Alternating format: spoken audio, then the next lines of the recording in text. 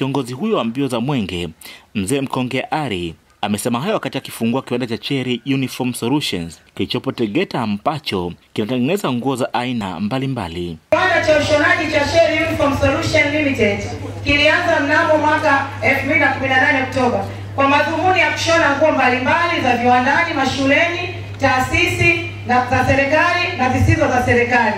Soko letu kuu linalenga ushonaji wa sare za kazi, lakini pia kiwanda kinashona nguo mbalimbali kwa ajili ya mashirika binafsi, sherehe, hata makongamano mbalimbali.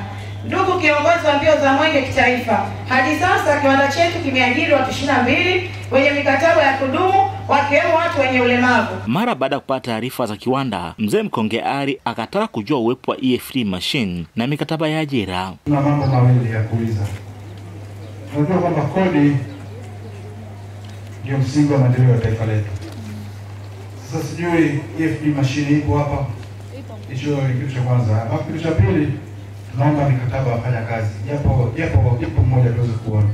Na hapa upitiaji wa mikataba na nyaraka nyingine unafanyika ili kujiridhisha kama ni kweli mwekezaji amefuata utaratibu wa nchi, na kisha tamko la ufunguzi likatolewa. Certificate zote zipo, leseni ya biashara, PIN number, certificate of incorporation, EFD machine pamoja na mikataba ya kazi na vitu vingine. Ni jambo zuri sana kwa kufuata utaratibu wa serikali. Lakini pia mheshimiwa, tuweze kukushukuru sana wewe, lakini pia wananchi mshukuru sana Mwenge wa Uhuru, kwa sababu wakati tunakuja hapa kwa taarifa ambazo zipo, kuna mtu mmoja alijenga kinyume na utaratibu wa serikali. Lakini kwa vile Mwenge wa Uhuru ulikuja hapa, barabara imekuwa nzuri, inapitika. Mheshimiwa, barabara hii iwe endelevu. Nao baadhi ya wafanyakazi wamepongeza uwepo wa kiwanda hicho ambacho kimeweza kuwapatia ajira vijana zaidi ya 22. Kazi inaenda vizuri, nashukuru Mungu. Tunalipa mshahara vizuri, afya na usalama inazingatiwa. Kama unavyoona kiwanda chetu ni kisafi kabisa na tunafuata process zote za kiwanda.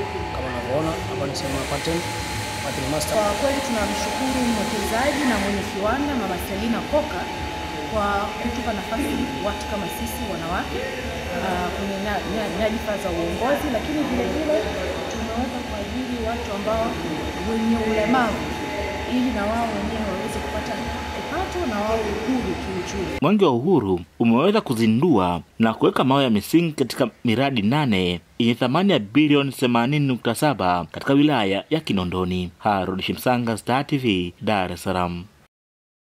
Bofya kitufe cha subscribe kisha gusa alama ya kengele kupata taarifa za Star TV muda wote, wakati wowote.